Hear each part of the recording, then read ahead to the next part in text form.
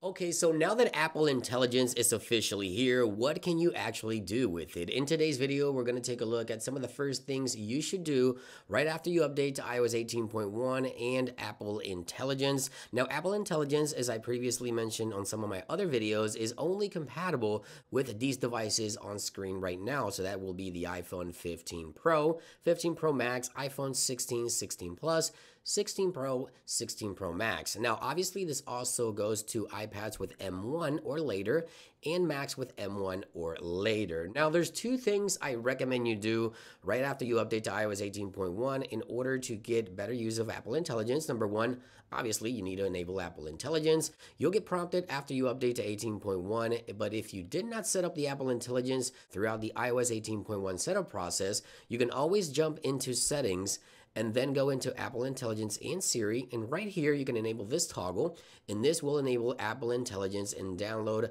the Apple Intelligence to your device. Again, if you did not set it up on the setup process, you can do it manually just like so. And the second thing I recommend you do before we get to some of the first things you should try is enable the notification summaries and settings. So jump into Settings, go under Notifications, go under Summarize Previews, and right here you'll get a toggle or multiple toggles to control the notification summaries. You can enable all apps together or individually, and this will give you a preview or summarize the notifications on your iPhone, which is an extremely awesome, useful feature with Apple Intelligence. Okay, so now let's talk about the first things you should do with Apple Intelligence running iOS 18.1. But before we get to that, I wanted to share a quick word from our sponsor. Today's video sponsor is Reflex. Now, Reflex brings professional long exposure photography to iPhone users without the need of a tripod with their app Reheld. Now, the application is extremely simple to use.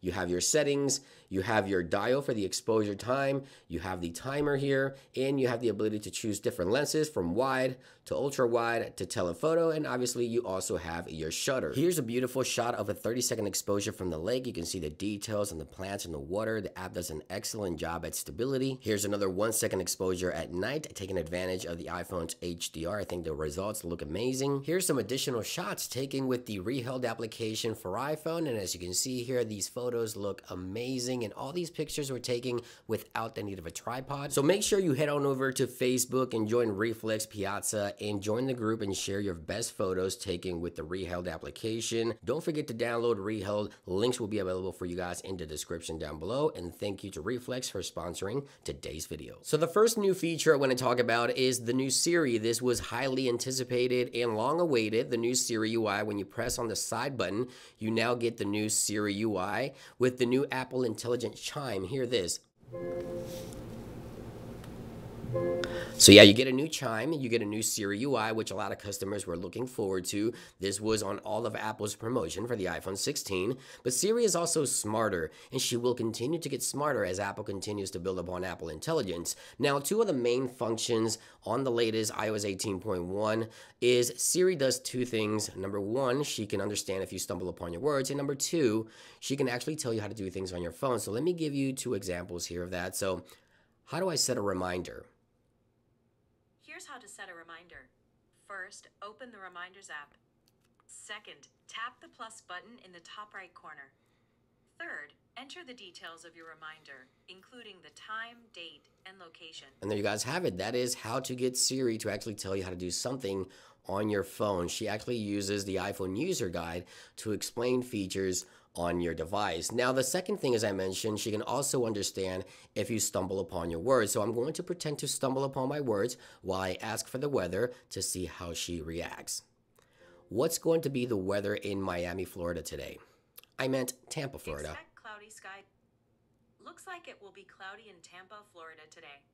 As you can see right there, she started giving me the weather for Miami, but then quickly switched over to the Tampa forecast. So yeah, Siri can understand if you stumble upon your words, and she can show you how to do things on your iPhone. Now, Siri also got a new Type to Siri function, which allows you to double tap on the bottom portion of your screen, and you get the brand new Apple Intelligent Keyboard. This is going to be extremely useful if you want to ask Siri something and you're in a loud environment where you can't use your voice. You can type in your question, and as you type, you also get suggestions in order to get things done a lot quicker. Now, if this is not working for you initially, I've seen this happen before, you want to make sure you go into settings, Apple Intelligence, go into the type to Siri options, make sure you enable it and disable it, or disable it and re-enable it, and then restart your phone, and you should be able to start using that new type to Siri, which is a really nice welcome addition to Siri as well. Now, you can also do some really awesome things inside of the emails application with Apple Intelligence as well. So we have three things here. We have smart replies.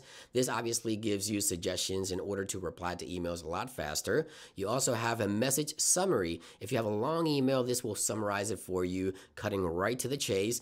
And priority message, which surface the most important emails up to the top of the list. So for example, I had a flight here. You see that this email was all over my inbox and it pushed it all the way to the top because of course the flight was time sensitive. Now, in order to enable this on your iPhone, you want to go into the emails application, tap on the right hand corner, and make sure you select the show the priority emails on the top, and you're going to love that feature for email. Now, reduce interruption is a new focus mode that uses on-device intelligence in order to determine how important a notification is. This is great for when you go to work or something like that. Only super important notifications will be delivered with reduced interruptions. Your iPhone will analyze the content within the notification, and then you can go ahead and take a look. If it's an emergency, obviously it will deliver that notification. If it's something that's not important, like a social media post or something like that, that's not important, then it won't surface. Now, you can obviously go into settings here, head on over into the focus options right here, and you have the reduce interruption. It is right there. This new feature is available. You can also enable it through the focus options and control center, and now your iPhone will reduce those interruptions for you, only delivering the most important notifications to your device. Now, Apple Intelligence is also available in the new Photos application. So we have several new options. We have a smarter and improved search. We also have cleanup. Now, cleanup is an Apple Intelligent feature that allows you to remove, objects from the background of photos, cleaning up your images. So if you have a photo, as you see here, I can go ahead and click edit, click on the new cleanup tool option right here, and then Apple Intelligent will highlight the people and the things around the actual subject, and you can remove them by simply tapping or brushing them away. Super useful feature in the Photos application with Apple Intelligence. As you just saw there, it removed that person from the background of my photo.